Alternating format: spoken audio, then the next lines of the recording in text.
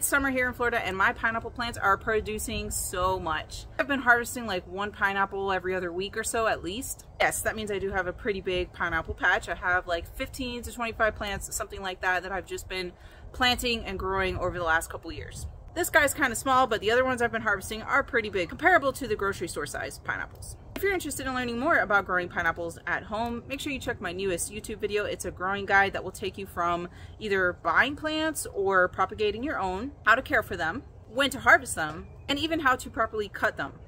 And the flavor of a fully ripened on the plant pineapple far surpasses anything you could possibly buy at the grocery store. So go check out that video, and I hope you're successful growing pineapples at home.